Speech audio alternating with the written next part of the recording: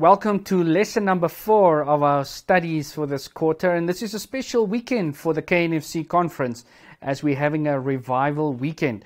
And I'm so blessed again and privileged to have Brian Hall with us. You'll also see him later this afternoon in a powerful presentation that he has prepared for us. But now we're doing the lesson together. Brian, welcome to the lesson study. Thank you, Renier. It's always a blessing to be with you and to be able to reach out to our members in this way. Amen. Can you open with prayer for us before we start the lesson? Yes, sure. Let us pray.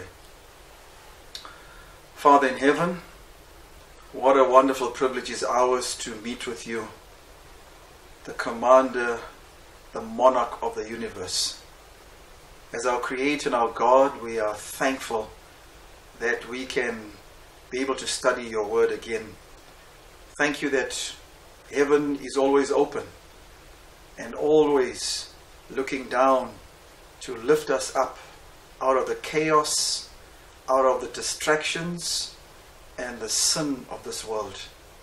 We thank you that your Spirit is promised to all who ask in faith, and so we plead now for your Holy Spirit to bless the study of your word, bless the viewers and listeners, that Lord, your word may be truly a light unto our path.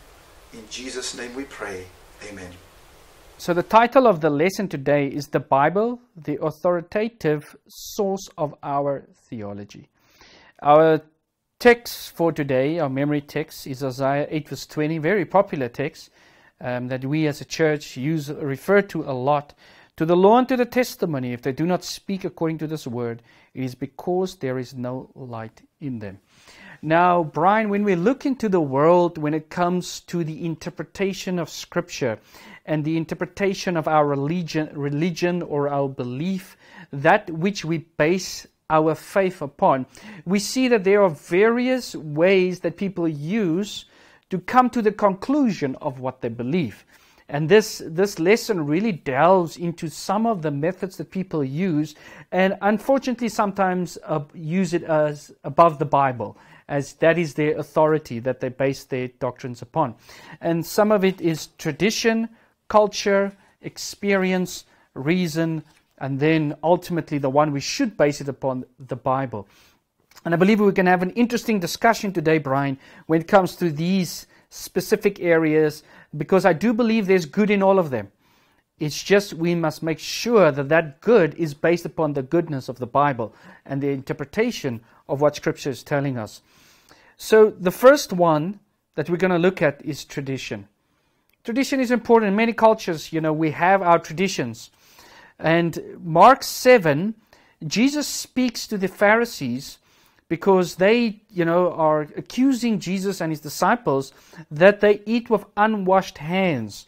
And they had many other rituals. And it's specific, in the Bible it says it's tradition of the elders. So it's not something that God gave to the people.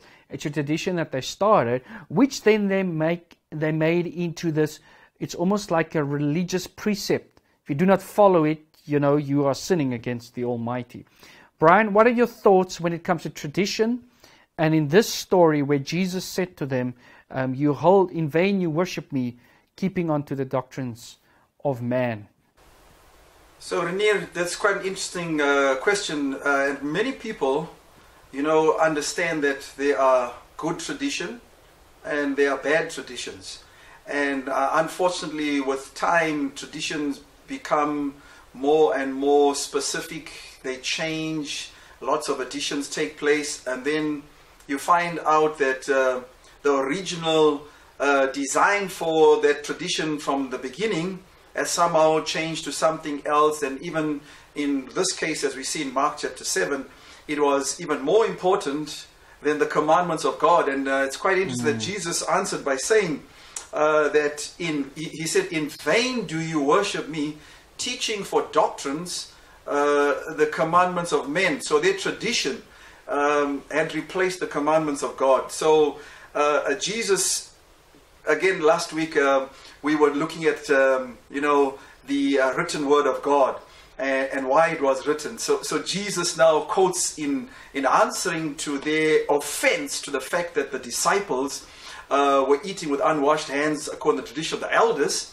And then he says, it is written, and then he quotes from the book of Isaiah, and in this case he's quoting Isaiah 29 verses 13, and he says to them that Isaiah has written that, you worship with your lips, but your hearts are far from me. So, the issue here now is God's word, that which we have hidden in our hearts, so that, tradition does not become more important or supersede the word of God. In their case now, they had grossly rejected the commandments of God. They had a tradition that if you donated your wealth to the temple for whatever good while you were alive, then you could use your means to not support your family, because sometimes that can take a lot of money to support your parents, especially when they're getting old and things need to be taken care of.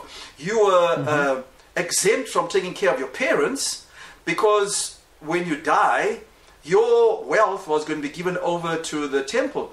And of course the priests were in charge of it, and who knows, whether it was all properly recorded. But the fact is, Jesus said they had neglected taking care of their parents through this tradition, where they could declare it is Corban, and then, they didn't have to give their money over to the parents. So clearly here, tradition was a terrible thing, and Jesus condemned them and said, listen, it is written. This is not the way how you're supposed to do things. And it's unfortunate that there are churches today that have many traditions that's based upon church tradition and not based upon the scriptures. And I know, a couple of decades ago, even centuries ago, people were really put in a place where fear was used as a tool in line with tradition to get people to worship in a certain way, so that the people can receive the money that they needed, the leadership, etc. And it was really a wrong way of using tradition during the Dark Ages, especially. It was really a terrible, terrible time that people faced because of tradition, putting the church above the Bible. And we, as God's remnant, as His faithful people, we must be careful that we do not fall into the same trap and make tradition and make it above the Bible. But yet there are good traditions that we can also hold on to that does not conflict with the Bible. It is for us to go to the Holy Spirit and ask Him, what is your will? What is your will is revealed in the Word of God. Now, Brian, in 1 Corinthians 11:2 and 2 Thessalonians 3:6, maybe we can read one of them. Let's read 1 Corinthians 11:2, where the lesson gives examples where there were times that the apostle said, follow our tradition. So I want to know from you, what was he saying with that? We're talking about tradition, and that it can be Jesus rebuking it, yet the apostle said, follow our tradition. 1 Corinthians 11 and verse 2. If you can read that for us, please. Okay, I'm reading the King James Version. It says, now I praise you, brethren, that ye remember me in all things, and keep the ordinances as I delivered them to you. Okay, so verse 3 no, just verse 2. So your translation says the ordinances. The New King James says the traditions. And that's the same, I think, what the lesson is trying to refer to. And then in 2 Thessalonians 3:6, we have the same thing. Now, Brian, how can we distinguish between the Word of God and tradition? And Paul, you're saying, follow our traditions. What do you think he was trying to say in regard to tradition in relation to the Bible? Well, here Paul, of course, taking his example from Jesus himself, who had some wonderful traditions. And another word you can use for tradition would be custom. So it's something that you do repetitively, something that is handed down, and not necessarily written, although many of them were written. So one of the customs that Jesus had, or one of his traditions, was every Sabbath he would go down to the synagogue, where he would go and worship, and there he would read from one of the scribes' scrolls on the book of Isaiah or the book of Daniel or the book of Jeremiah or whatever the Holy Spirit impressed him. So there are good traditions. I mean, every Wednesday I look forward to having a prayer meeting, which I gather with you. That's a very good tradition. So Paul spoke of many things when he went around to the different churches. And here he's pointing them to traditions that are supported by the Word of God, not the traditions of the world, the traditions of the elders. In the book of Galatians, he speaks to them that, some of you observe days and months and times of the year, speaking of feasts. It could be also, other things. Paul said, no. Let us stick with the plain rudiments of the Word of God. So good tradition is supported by the Word of God. Bad tradition is that which goes against the Word of God. I remember, Renier, when I was still very young, one of the traditions that the women had in our church, it wasn't a bad one, but today we just don't see it. It's like non-existent. Was my mum, my sisters, they would all wear ladies' hats when they went to church. And they looked quite nice in the hats. But these days, women just don't do that. So that was a tradition or a custom that they had those days. It wasn't a bad one. Actually, some of the bad ones have come in, and then some of the good ones have left. But nonetheless, our tradition or culture or our any other method that we have that we worship God with should always be, first of all, sanctioned by the Bible, by the Word of God. The example that you gave is actually a very good example. It reminded me of some of the issues that I had to face already in church when it comes to, women having to cover their heads because of what Paul says in this very chapter of 1 Corinthians chapter 11. Yes. And, it, as you say, it was really a nice thing for the woman to wear the hats. But as soon as you make it, as the Pharisees made the washed hands, as in, if you don't do it, you're not in God's will, you're sinning against Him. That's really, you're making something ugly that's actually something beautiful. And, but it's up to a person's personal choice. Other traditions that we have, Brian, like in our church, is camp meeting. Once a year we come together and we really worship God together, etc. And then, some people try to make this ugly too. You see how the devil has really come in and say, no, you need to do it during the time of tabernacles when the actual biblical feast took place, and you're not doing it the right way because not the feast. So once again, the devil has brought in his ways, and it's really made it difficult. The beautiful things that we have, he's trying to destroy. So there are beautiful traditions. We just shouldn't become like the Pharisees when it's a tradition. Right. And there are beautiful ones, and it is some of them are really good things. So that's tradition. We must line it up with Scripture and make sure that we're within God's will when it comes to tradition. Then there is experience. Now, Romans 2:4, I would like to read that. It's one of my favorite texts when it comes to repentance. Romans 2:4. Romans 2:4.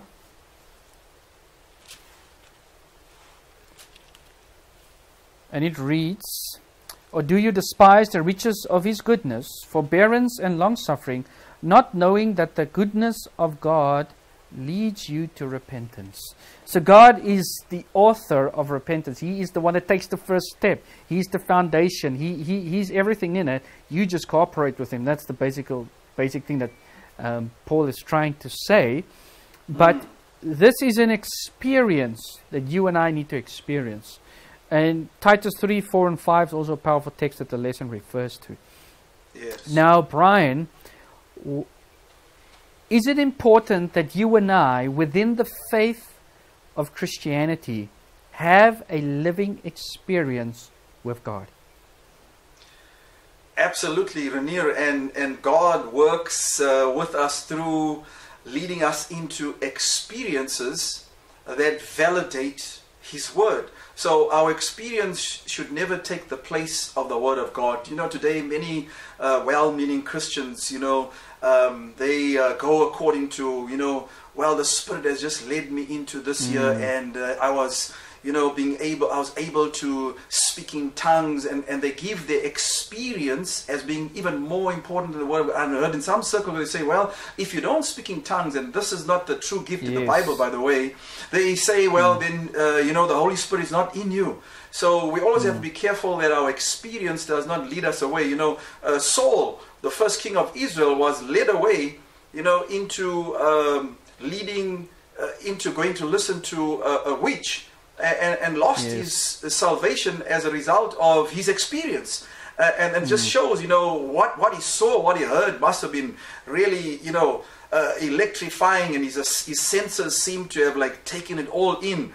But he lost his life. But now go to Paul, who was also Saul of Tarsus, who became Paul. Now he had a real life-changing experience on the way to Damascus, where he experienced the power of the Holy Spirit, Jesus himself, who comes to him through that experience. Then he's led to the church, and to Ananias, one of the leaders of the church, and then of course he's led to Scripture and the Word. So all the time our experience must always bring us back to the Word. Oh, definitely. And once again, you've used an example without planning it before the time that I would use it too, and it's the one of speaking in tongues. We have worked with so many people and heard of so many people, as soon as they and people that have come into Adventism, into the truth, where they said one of the hardest thing for them was to let go of this whole speaking in tongues thing, because it was a real experience. But to then line it up to Scripture to see that it's not biblical, it's really a hard thing for someone to deal with, because their thoughts and their feelings are greatly affected by this. I've experienced in my Christian walk that there were so many amazing experiences in the last 14 years that God has put me through, real experiences that has pointed me back to Scripture and to His Word and His will, how He gave me my wife, and many other examples. The fact that He, on the 3rd of September in 2009, through the Scriptures, pointed that He would give me a wife. And then 7 months later, for Chantal and I to come together, where He used another Scripture to point to the exact same Scripture He gave me, but it's a different one, but it's the same language, to show that she was the one. And then for her to tell me that her birthday is on the 3rd of September, the same day that God chose before I knew she existed, before she was an Adventist. That day He chose to tell me that He's going to give me a wife. Now that was an amazing experience. It was really real for me, how God used His Word. And then there were times where self was in control, and I thought God was speaking, God was leading, and certain things happened, and you base your next step then on that experience, and then it doesn't work out. So it is so important, vitally important, that we always base our experience on the Word of God, but we do not make our experience the rule of our faith, meaning it always overrides the Bible, because it really happened.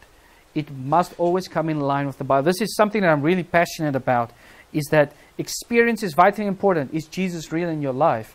But your personal experience does not override Scripture. You must always align that experience with what the Bible says. 2 Corinthians 11, 1-3, Paul tells us, when it comes to our experience, he uses the words simplicity in Christ. Yes. Let's make it simple. Brian, what do you have to say about this text, especially the simplicity in Christ when it comes to our experience? So that's a very important question, Rainier, because many times, we can be so led away by our experiences, and I've had some wonderful experience where, in prayer, the Holy Spirit has just come upon me, and you just sense the presence of the Lord, and you dive into the Word and understand it, and it's clear. But Paul would always say, that Christ is our example. He says, "Follow me as I follow Christ." And so as we look at Jesus' life, it was not complicated. He hadn't attended the rabbinical schools. He didn't have a degree in theology. He wasn't a scribe. He wasn't a Pharisee or doctor of the law. But yet, it says in the Bible, the common people heard Him gladly.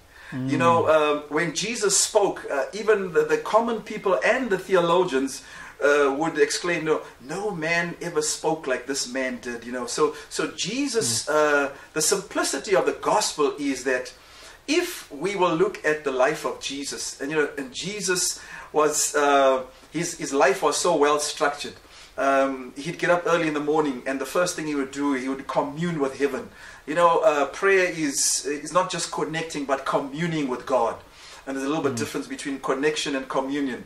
And then from there, he would spend time in the Word. And then he was ready for the day. Now, if you look at Jesus' life, Jesus treated people with kindness. Jesus was courteous. Jesus would never leave someone who needs help, and say, I'm too busy. So the simplicity of the gospel was that Jesus' life was the epitome. It was the living word reflected in his habitual acts, his words. His speech was always filled with kindness, with love and gratitude. So we don't have to be theologians to become Christians. No, we just need to ask God to take charge of our lives, commit the soul, surrender the heart, the will. And once the will is surrendered to God, it becomes so beautiful. As you read the Bible, it becomes alive and it's transforming. And that's what the simplicity of the gospel is. We behold Jesus Christ in His Word, and as we behold Him, the Holy Spirit leads us no matter what level we are. My dad wasn't well educated. He only had a 3rd grade education in primary school. But he could read the Bible. His English was not the best English, but man, he was just such a kind, gentle, loving Christian. And that's what we ought to be. Kind, gentle, loving Christians. And if we behold Christ, that's what we will see. Yes. As Jesus said, love God with all your heart and soul, and love your neighbor as yourself. It's simple. Right. Yet, God does take 66 books to tell us what it looks like, but yet it is simple. Yes. So that's our experience. Our experience shouldn't override Scripture. Scripture should interpret our experience. The next one is culture. Now, culture, especially in South Africa, can sometimes, override what Scripture says. Right.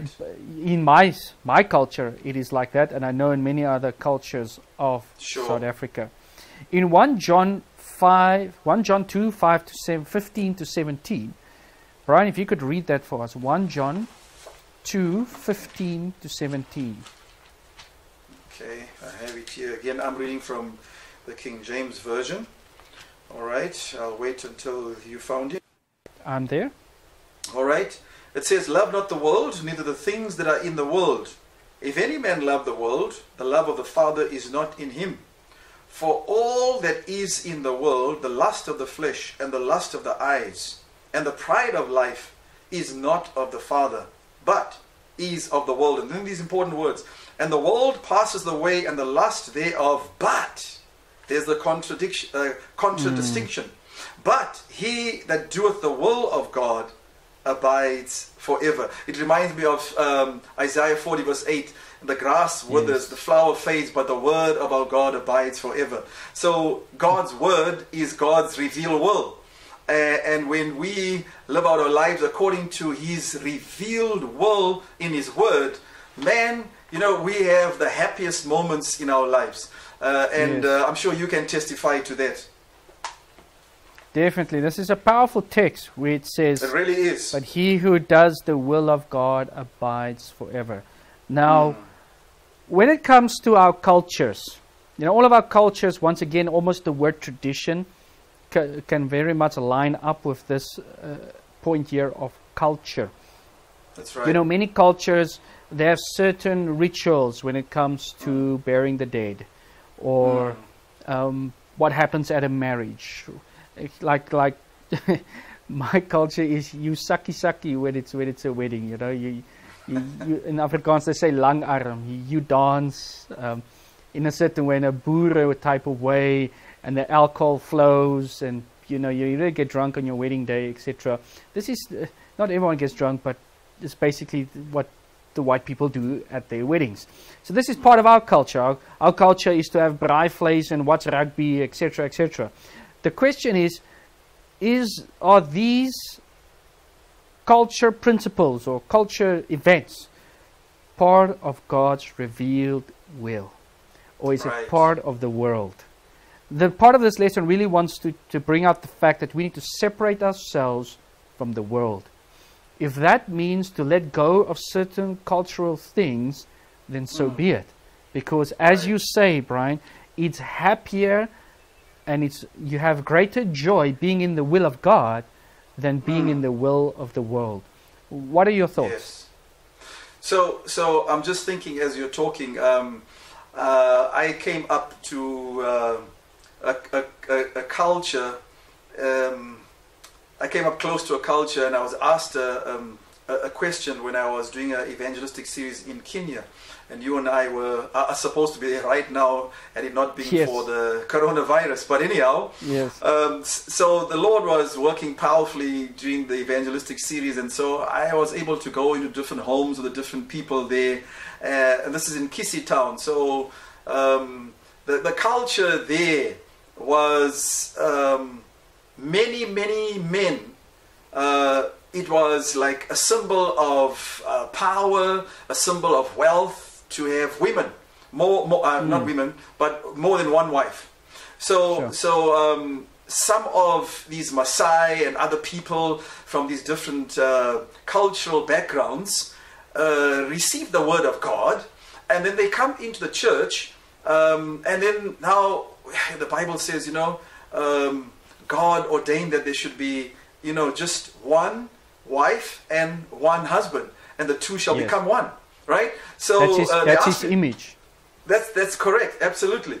So they asked me the question. So what do we do with the people who have come in and now they have got more than one wife? The men that have more than one wife. So Ron Dupree actually has written a book on polygamy. But anyhow, the point is, I said, you can't just now put away the woman and the other wife and just like throw them out.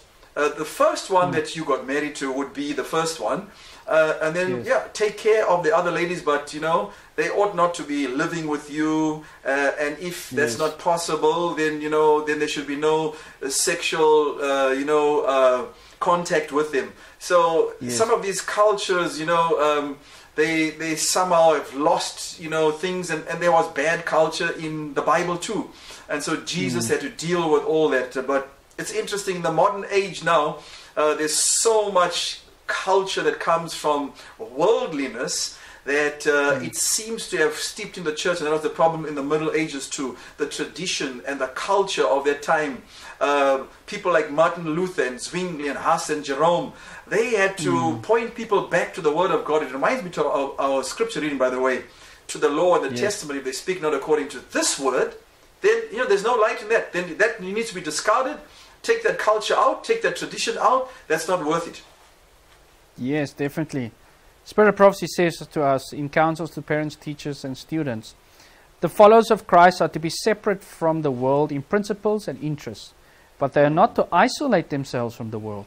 The Savior mingled constantly with men, not to encourage them in anything that was not in accordance with God's will, but to uplift and ennoble them. So we should be different. We should be separate. As Jesus said, they're in the world, but not of the world. And and Jesus prayed for his disciples that they will not be influenced by the world. So we're here, but we can still be different and line ourselves and our lives in line with the Word of God. Ranier, thoughts just come to me. Could I just interject you there, please? Yes, no problem. One of the most powerful and strong cultures back in the time of Moses was the Egyptian culture. And Moses, was schooled and learned in all of the Egyptian culture and education and language.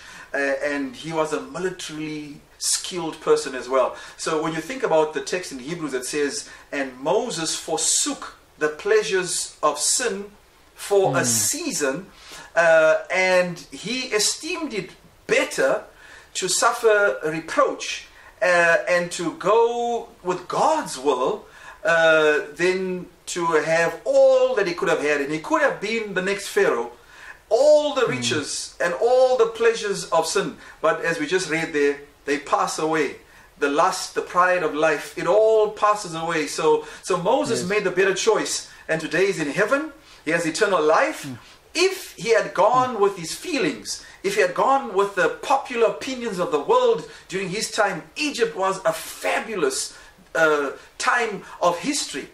Man, today he would be a mummy in a museum or somewhere under the ground in a pyramid or something like that. Sure, so there's a difference between the world and between the culture.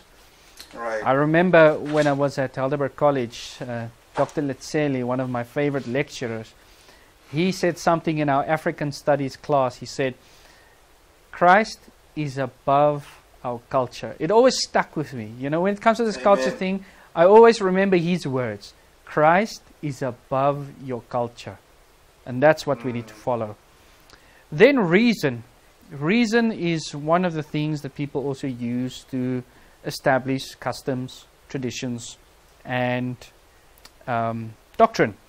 2 Corinthians 10:5 tells us we need to bring every thought into obedience of Jesus Christ. Then Proverbs 1:7 says, the fear of the Lord is the beginning of knowledge. And Proverbs 9 verse 10 is the fear of the Lord is the beginning of wisdom. Now, Brian, how have you experienced, can you maybe give an example, I don't want to put you on the spot now, of where you've seen people use reason to actually discard what the Bible says? To actually say, you know, it doesn't make sense to me. You know, miracles, it doesn't make sense, so it can't be real. Have you experienced anything like this? What are your thoughts on using reason to discard what the Word of God says? Yeah, absolutely. I remember a wonderful family that were friends of our family, and I was still young those days, and my dad was having Bible studies with his family. And you know, when it came to they were Sunday worshippers, right? I shouldn't say Sunday worshippers. They worshipped on Sunday, and they didn't accept the fourth commandment, remember the Sabbath day to keep it holy.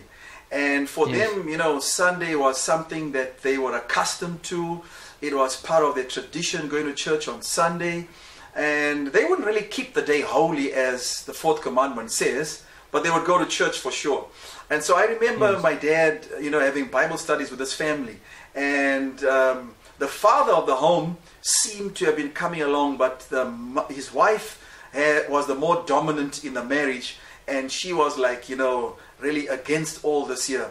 And they gave every reason as to why they felt, you know, Sabbath is not important for us. So you've heard that before. You do Bible studies, you're an evangelist. People say, well, you know, when Jesus died, you know, all the commandments were nailed to the cross, not realizing it was the annual Sabbath and not the Lord's Sabbath. And people give other reasons for it, you know, that, well, you know what, it's not just important as long as you worship God on any day. So you've heard many reasons that people will give as to why the Sabbath is not binding. And yet, when you hold up that reason to the Word of God, no matter how good your reasoning might be, it just doesn't square up with the Bible. And I've seen people who have left off their reasoning and the reasoning of their pastors. I had one group that said, well, I'll have to talk to my pastor about it.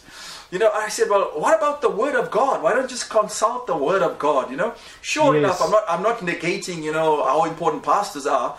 You know, pastors, if they are godly men and they are steeped in the Word of God, you know, they can really guide the flock into wonderful experiences. But this particular couple, sadly, their reasoning was, well, you know what, if my pastor doesn't agree, and that's what happened. They went to the pastor didn't agree, the pastor came and they had a study with my dad, and sadly, they reason that if their pastor says, you know, the Sabbath is not important, then for them it's not important. So, you know, sadly, these things happen in the world. Yeah, that's unfortunate how people use reason, not knowing that the fear of the Lord is the beginning of knowledge and both of wisdom.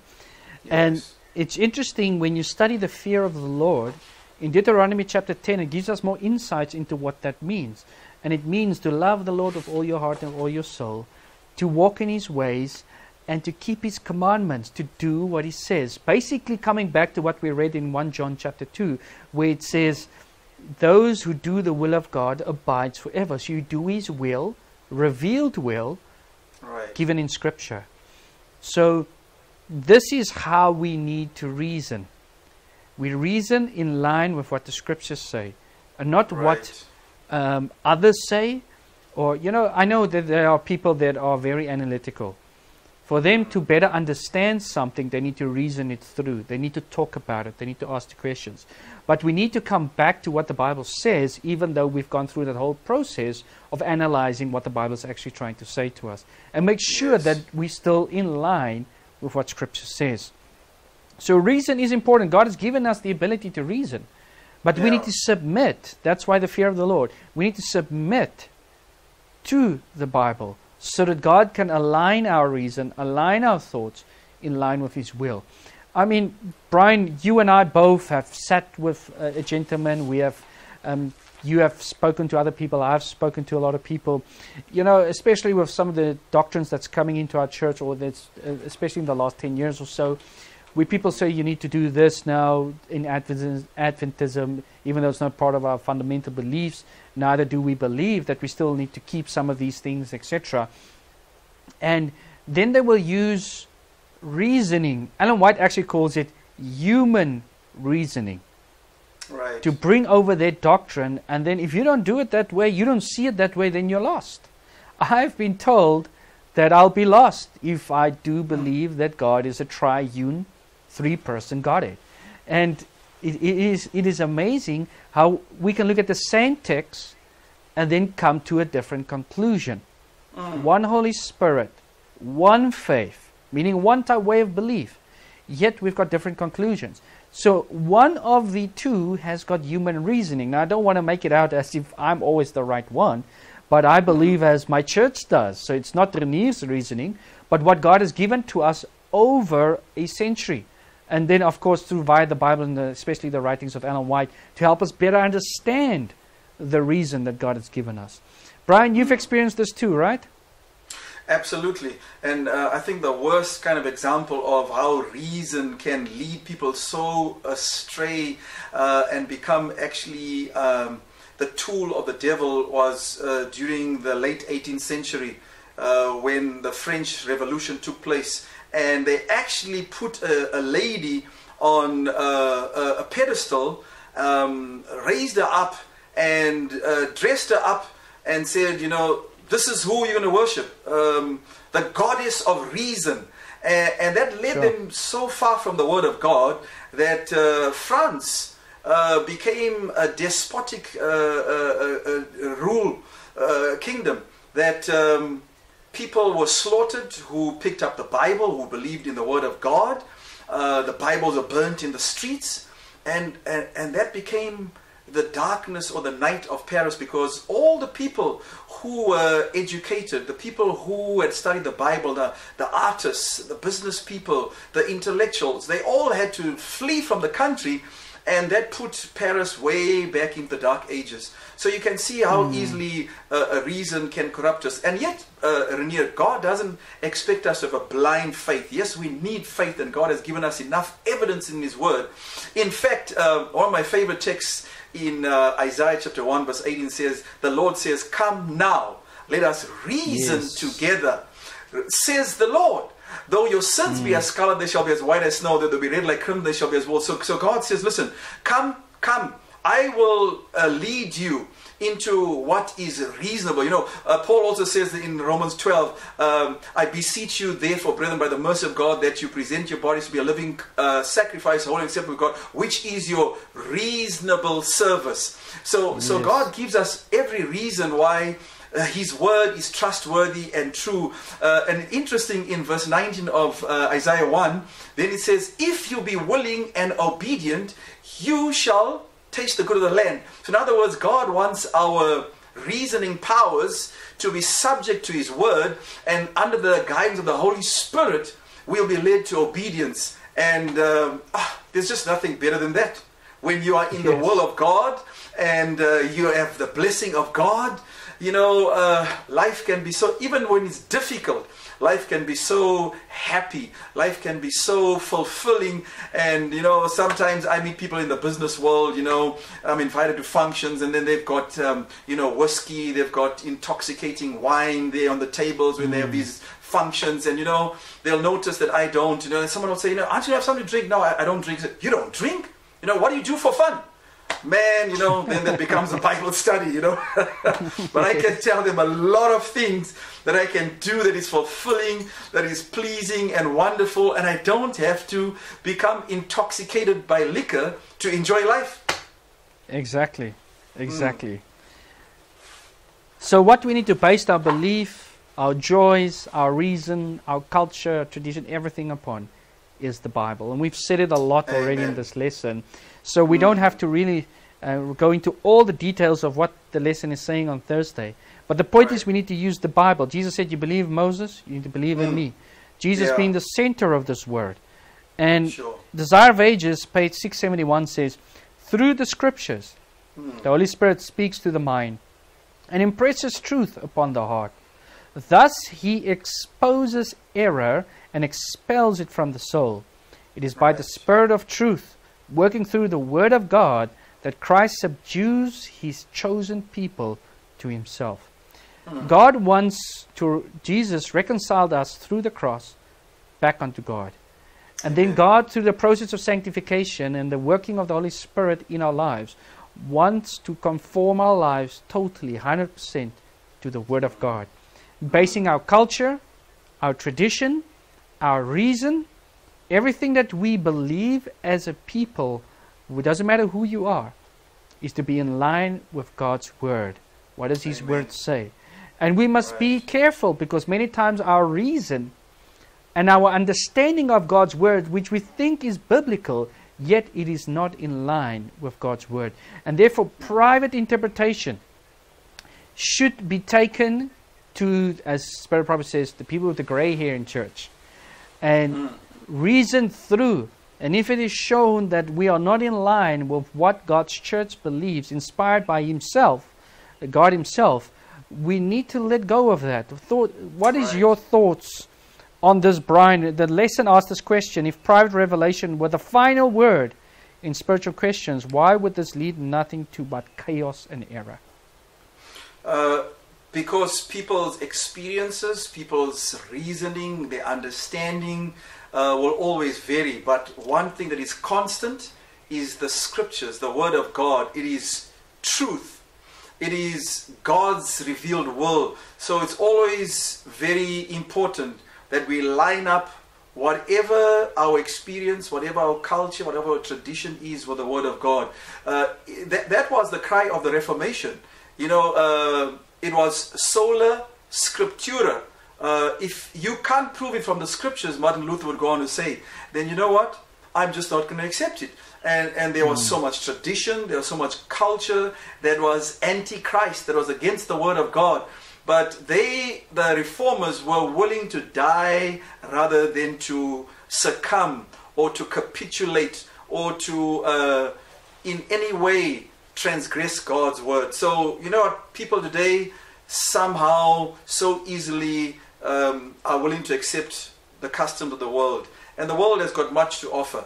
But you know what, when we come back to the Word of God, it is our only infallible source of authority. And it's interesting that Jesus, said to the scribes and the Pharisees, that, you err when you read the scriptures, and then you point out where the error was. And again, when it came to this, the tradition, He says, you have made none effect the Word of God by, casting out the commandments and replacing the tradition. So we always got to have the Bible as God's rule of faith. And, it's not so easy sometimes, because there are some things that are difficult in the Bible, but always start with the plain revealed things. Start with that which is easy and accepted, and then you move on from point to point until you arrive at what God will certainly reveal to you. And you know what? The Holy Spirit has been promised to all those who are willing to study with a willingness to follow. That's the most important thing. Because some people study the Bible for their own reasons. Some people study the Bible to prove someone wrong. Some people study the Bible because, they just want to question God's Word.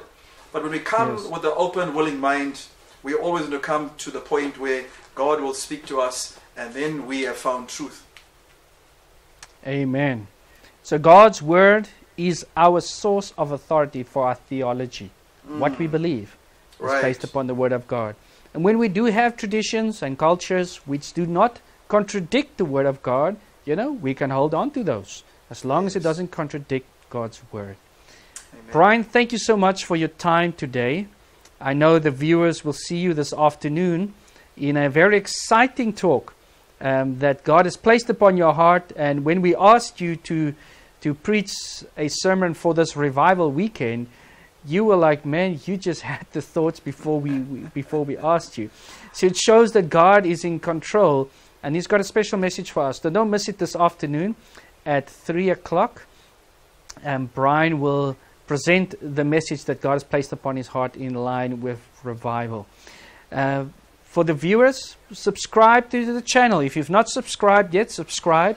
Leave a comment so that others can see what you are saying. If you were blessed by this lesson study, if you're blessed by the KNFC online YouTube channels, and may God bless you through the rest of this weekend. Let's pray together. Father in heaven, thank you so much for your word, the authority for our theology. I pray, Father, that we would submit to that authority, that we will lay our reason, our culture, our doctrines, whatever we believe, our traditions at your feet, and say, Lord, your will be done, for then we will abide forever. Thank you for all your blessings. Bless us in the rest of this weekend as we are revived by preachers from all over the world. In Jesus' name I pray. Amen. Amen. Brian, see you next time. Thank you, Renier, and thank you to our viewers too. God bless you all.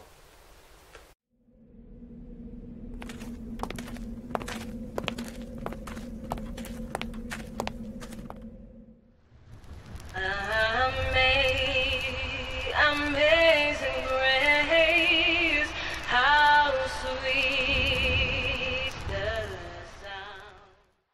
I've heard them sing, He paid the price and Jesus bore it all. I've heard them sing, I'm coming home, and heed the Master's call. I've heard them sing the modern songs and songs of long ago. But amazing grace, so sweet the sound, is the sweetest song I know. Amazing grace, so sweet the sound, oh how sweet is the sound. No sweetest song in this life could be found. Heard about the Savior's blood, washed as white as snow. But amazing grace, so sweet the sound, is the sweetest song I know. It was the song my mother sang in sweet and humble voice. Like music from the world above, it made my soul rejoice. Its soothing words and melodies like the rippling waters flow. But amazing grace, so sweet the sound, is the sweetest song I know. Amazing grace, so sweet the sound, oh how sweet is the sound. Sweetest song in this life could be found. Heard about the Savior's blood, washed as white as snow. But amazing grace, so sweet the sound, is the sweetest song I know. Amazing grace, so sweet the sound, oh how sweet is the sound. Sweetest song in this life could be found. Heard about the Savior's blood, washed as white as snow. But amazing grace, so sweet the sound, is the sweetest song I know. But amazing grace, so sweet the sound, is the sweetest song I know. But amazing grace, so sweet the sound, is the sweetest song I know. But amazing grace, so sweet the sound, is the sweetest song I know. The sweetest, most wonderful